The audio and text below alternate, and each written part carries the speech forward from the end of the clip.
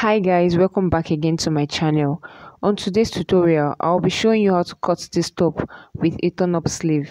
If you're interested to know how I went about this, let's go into the video. I told you I'm not here to mess around, and you've been acting too mysterious. You didn't think I'd go, but do you now? The first measurement you need is your nape to your desired sleeve length. Your nape is the middle of your neck backbone, so you measure it from there to your desired sleeve length. So mine was 13.5 and I marked it there. Then I moved to my neckline. My neck, I did 3.5 inches for the width, then 3 inches for the depth. And for the back neckline, I made use of the same 3.5 inches for the width and 1.5 inches for the depth.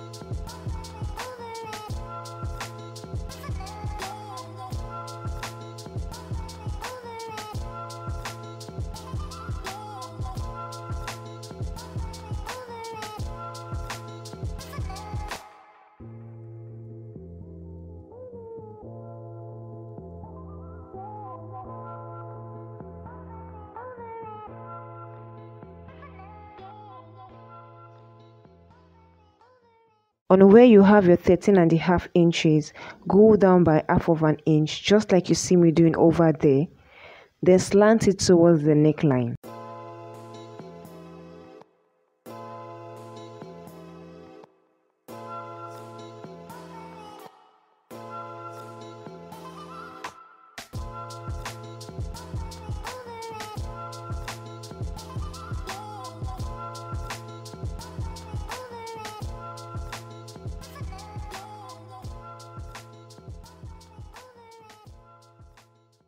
So now we can start marking our normal measurement.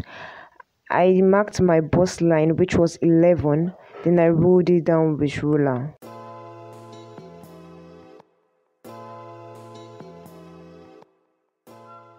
After you're done with the bust line, you're going to move to the waistline. For my waistline, I made use of my nape to waist measurement.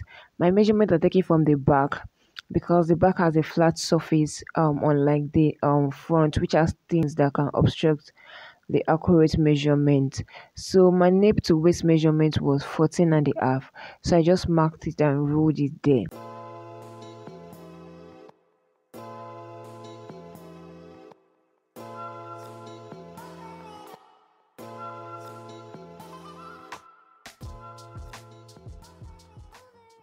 The next to do is to mark our top length.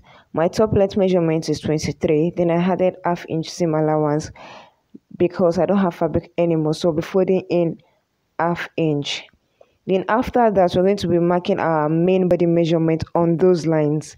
So we moved to the bust line. Then I divided my bust circumference by 4. Then I added 1.5 inches seam allowance because the clothes is not fitted, so I'll be sewing in half, then 1 inches will be for ease. The same applies to the waist. Your waist divided by 4, then 1.5 inches seam allowance. The same too on the top length. I'll be adding my hip measurement divided by 4, then I'll be adding 1.5 inches seam allowance. So after we're done with this, we'll move to our sleeve. In here, I need to tell you that the round sleeve measurement is not a fitted round sleeve. It's a little bit loose, so when you're measuring it, make it a little bit loose. So yeah, I divided mine by 2, which is 7. So I marked 7 over there and ruled it up. Then I added 1 inch seam allowance to it, making it a total of 8 inches for the length. So after you're done with that, we'll start connecting those lines together. So the lines I connected first was the bust line. So I connected the line of the bust line to the waistline together. Then from the waistline, I connected it to the hip line as well. Then for our sleeve, from the bust line, I connected it inwards towards the arm length, giving it a kimono look or kimono effect. For people who do a cut together sleeve, you get what I'm saying. So after you're done with all these, get ready to start cutting your clothes.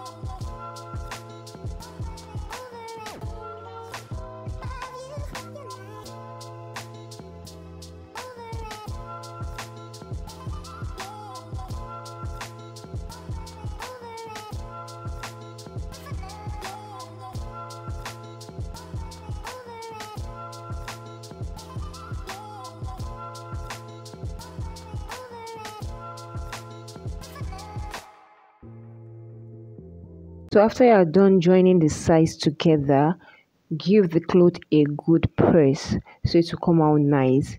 Try to hem the interface together too, if possible with the sides as well. So that's all about this tutorial. So see you guys in my next video. Bye.